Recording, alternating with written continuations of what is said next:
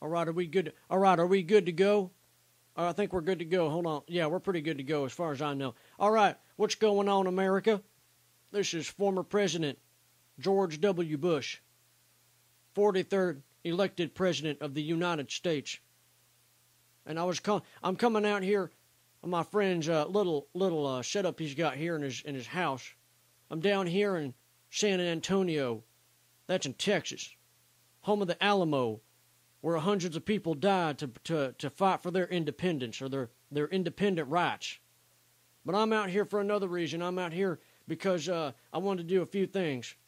See, the thing is, as an elected leader, you have to understand something. When I was in the White House, I was able to come out any time of day. I could come out in my bathrobe every morning. I'd come out in my bathrobe, come out and say, hey, everybody, I understand there's something horrible going on today, but don't worry, because we got it under control. Now, I'm obviously not able to do that anymore. We got another guy in there. Oddly enough, he's the guy I voted for. Anyway, I'm coming out here because I wanted to say a few things. I know that there's a lot of trouble going on in our country. And I wanted to come out here and just maybe hit on a few things, tell people what I think about them. Because if there's one thing I know that people want to know about me, they want to know what I think about contemporary issues. That's why I'm coming out here. MC V-Dub, number 43. Actually, I'm just kidding. I'm not a big fan of V-Dub.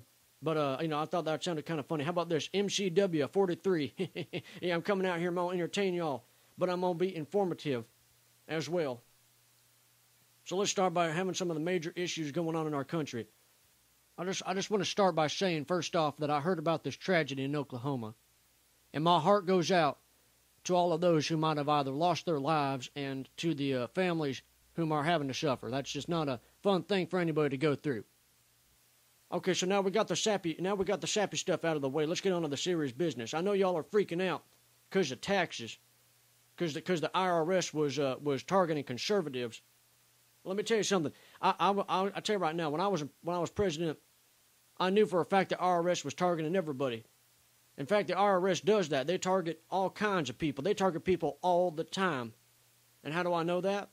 It's because every year they send me a letter, and they tell me that I owe them money.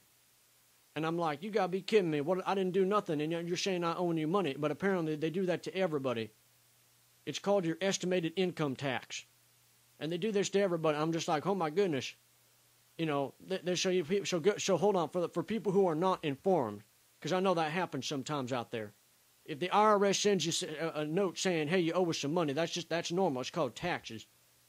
You have to pay them for, like, your emergency service vehicles and so on. Like fire departments run on taxes, and teachers apparently run on taxes too. I never found out where all the tax money was going because that's just one. That's like a wasp nest. You get too close to that and you're going to get stung or hit or something. And it just ain't going to be pretty. So that's why I never touched it when I was elected president. I also got to give a shout out. I mentioned I'm here in San Antonio, Texas. I got to give a shout out to my friend, my buddy Stephen Colo D. New York.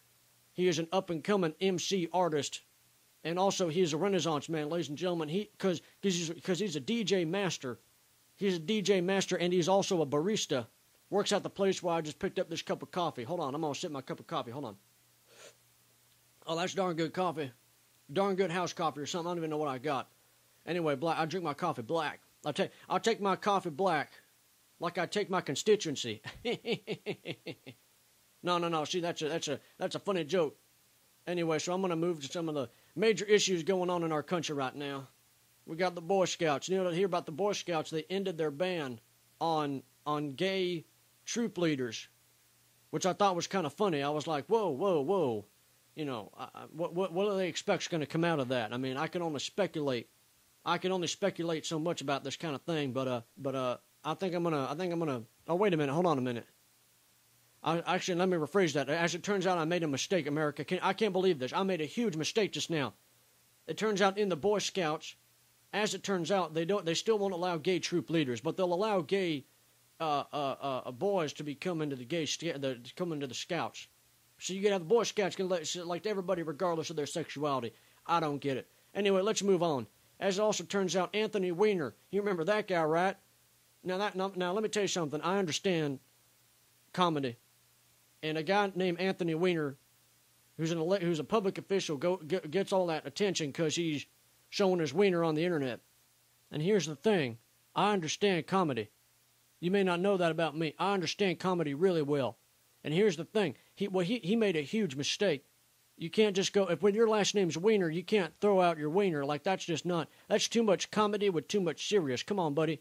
Come on now. You gotta buck up and fly straight when you're in public administration. You all know that. Even I know that. I don't even know what I was doing, and I know that. You gotta be joking. I'm gonna tell you something. I'll give you a very direct example. I'll give you a direct example of what I'm saying right here. I'll give you a very direct one. I'll use myself because I ain't afraid. In the words of Chris Rock, I ain't never scared. I'll use myself here. Let's say that, because my last name's Bush, right? Well, what if I came out on TV when I started trying to become a politician or whatever? Let's say I came out and I showed my, how do we put it? My oil well and all of the surrounding roughage and what have you. People would have been like, there would have been headlines that said Bush shows his bush. And then my political career would be done because I'd be a joke. And even I know how to interpret that. Wiener, Tony, listen to me here. You can't do that. It's just too much, man. Pull back a little bit. And you're trying to run for mayor? It ain't going to happen. Come on, buddy. Mi amigo, you are finito. Comprende. Put a fork in it. It's done. Anyway, let's move on. So Anthony Weiner, he's running for mayor. I don't give a crap. No, he's not part of my. He's not a part of my people, if you know what I mean. He wasn't a part of my cabinet. You know, it's like, hey, if he ain't Dick Cheney, I don't got to pay attention to him. Anyway, so let's go on here. So apparently, no, there's this thing about Obama. They're saying this IRS thing or something was going on with Obama, comparing it to Nixonian politics. I really don't know what that means. All I know is that they keep throwing out the name Benghazi or something. They keep throwing out that name. I keep hearing the name Benghazi, and I'm like, where's Benghazi? I don't know where that is. Why don't somebody show me on the map? Is that somewhere? Is it in Africa? Benghazi. Sounds African, or maybe somewhere in the Middle East. I don't know. You're talking to the wrong guy here. But either way, all I know is it's like he apparently visited Benghazi or something, and then everybody said, hey, you can't do that, which confuses me. I'm like, hey, you're a president, aren't you? You can go pretty much anywhere you need to in order to secure our national security. So if you need to go visit a hostile country like Benghazi, I mean, go ahead and do it. I mean, hey, I went to countries where I went to a country where a guy threw a shoe at me, and I was like, come on, but you're gonna throw a shoe at me? You know, I could probably pick that thing up and throw it right back at him, 100 miles an hour. Okay, to be fair, probably around like 90 miles an hour, but still, a 90 mile per hour throwing, moving shoe is gonna hit you in the head. You're gonna feel that. Let's put it that way.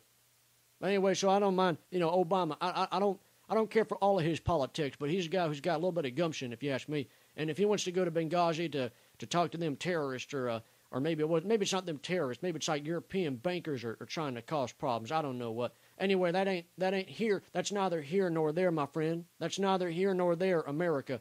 Either way, I'm just saying, lay off the guy. Being the guy in the blue suit and the red tie is not that easy. And I'm not talking about Superman here. No, I'm just kidding. He might as well be Superman. I wish I had them powers. But here's something. Actually, no, let's move on to something much more crucial. Angelina Jolie had a breast reduction. Can you believe that? That woman had something going for her. She had a full figure, big, beautiful lips, and she had a nice rack on her. Let's just be honest. She had some good titties. She cut them both back down in size. She reduced them in size. And I'm looking at her, I was like, what the heck is that for? She says, well, I'm trying to reduce the risk of breast cancer. And I'm like, oh, that's a serious thing. But here's the thing, though. She looks like somebody who's eating right and exercising, and she probably takes care of herself. And also, she got a lot of money. I'm just like, holy crap, Angie, you could probably take care of it even if it comes up there. I mean, worst for someone like you, you're probably going to go to the doctor. They say, well, we found a lump, but it's on your ass. You'll be fine. Don't worry about it. If that happens, it happens. But for crying out loud, I'm like, well, you reduce the risk. I'm like, good Lord. Well, why don't you just, figure out, like, your toxicity level or something? Because that's where that comes from, right? At least I hope I'm not talking on my ass here. I hope I know exactly what I'm saying. But I just hope this doesn't cause a fad. The man in me is all like, oh, no, I hope this doesn't start some weird Hollywood West Coast fad where it's like, all the beautiful women are just going to start cutting off their voluptuous mammaries or whatever you want to call them. I just hope that doesn't happen. I mean, I want them to be healthy and all alive and all that. What if Pamela Anderson did that? My goodness. You know, Pamela Anderson gets rid of her breast. It's like, all right, well, world's ending. You know, world's gonna end probably tomorrow. And then also, what else is going on in the news? Speaking of women on the screen here, we got Barbara Walters. She said she's going to retire from The View. Thank God. All right, let's move on here. Apparently, all kinds of weird things have been going on. And apparently, y'all been paying attention to the playoffs. You know me, I'm a baseball kind of guy. I kind of wish I'd done that ever since I was young. I've been watching the playoffs for the for basketball. I noticed it looks like it's going to boil down to the San Antonio Spurs, which oddly enough, I'm in San Antonio right now, so maybe I guess I got to be rooting for them. You got to root for the home team. That's what Babe Ruth taught us, didn't he? So since I'm located at since I'm located on the home turf, where that phrase becomes applicable, I'm going to go ahead and just root for the San Antonio Spurs, since it sounds like a cowboy-related paraphernalia anyway, so I'm going to have to root for that just by principle alone. But I heard they're going up against Miami. They're going up against the Heat, America. And the Heat is on, ladies and gentlemen. The Heat is on. And let me tell you, when a hot fire comes into contact with some metal spurs, the metal is going to get really hot, and it's going to become incendiary and sizzling and all that, and it's gonna become difficult to touch, if you know what I mean. Let me tell you, those spurs are gonna melt if you're not careful. If there's poor craftsmanship, them spurs are gonna get so hot, no horse ain't gonna put them on their shoes or put them on their hoof feet things, and it ain't gonna work, if you know what I mean. So we got to be careful about that. So we got the Heat and we got the Spurs, and we're gonna see who's gonna take out who. The prospect for the Spurs don't look too good. But then again, they started winning championships what's her name? Betty. No, what's her? Oh, for fuck's sake! I was gonna make a joke. I can't make it right now. I'll have to wait until the name hits me again. But anyway, San Antonio Spurs. They've been winning championships starting like 10 years ago, and then they just been popping them out like hotcakes. They've been popping them out. They've been popping them out like Eggos in a toaster, which says a lot to me because I eat Eggos at least twice a week. I love Eggo waffles, let me tell you something. And there ain't no product placement here. I'm just telling you, I love Eggo waffles. They're just great and they're fun. But we got the Heat going on against the Spurs. It'll be interesting to see who takes on who. Oh, and there's another thing I heard about. Jon Stewart. You know him. He's that funny Jewish guy. He's on the Daily Show. I was afraid to go on that show. I never went on there because I was afraid. Because I knew what they were going to do. They're going to tear me to pieces if I go in there. It's like jumping into a dogfighting ring. There's like 5 pit bulls just going at each other. They see a human coming in there. They're just like, oh, well, that's fresh meat for the game. And they're gonna delve into their canine instincts and take down the human, the lone human. And that's what's going to happen. If I go on the Daily Show, it ain't going to happen. But anyway, back to the point here. Jon Stewart apparently is taking a break. Jon Stewart's taking a break from a show that he's pretty much famous for. And he's going to be directing some weird movie. It's probably some artsy-fartsy garbage. It's probably nothing like Transformers. It's probably nothing like Transformers. Probably nothing like that there Avengers, or that superhero movie. I was having a good time with that one.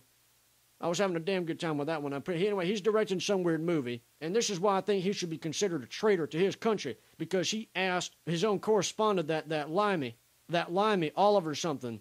He asked that limey comedian who's not even funny to come out and take over the show for him for like, I don't know, 5 months or something. I think it's like something Oliver. I don't even know what his name is because he's not funny. You can't replace a good comedian with a lesser comedian and expect the show to retain the same quality. Ain't gonna happen. That would be like if somebody shot me when I was president, and then Dick Cheney became president. It ain't gonna happen. Nobody's gonna like that. No, I shouldn't make that kind of joke. Dick Cheney's kind of a scary guy. Actually, he ain't that scary now because he's stuck in a wheelchair and he's turning into a machine. Not even the cool kind, like a Terminator or something. He's turning into like a life support machine. I don't get it. Anyway, I'm trying to think if there's anything important I need to come out and talk about, but I think I'm pretty much done as far as I know. And be sure to stay in school and stay informed. Pay attention to current events so that America can continue to be a strong, educated nation like we always have been. And just remember what G.I. Joe said if you're afraid to do it. Or if you just don't want to do it. Just remember what G.I. Joe said. No one's half the battle. Which is pretty straightforward if you ask me. Like, knowledge is power, and no one's half the battle. So you've already won half the battle if you know what you're talking about. which is the reason why I came out here to begin with. MCW 43 out.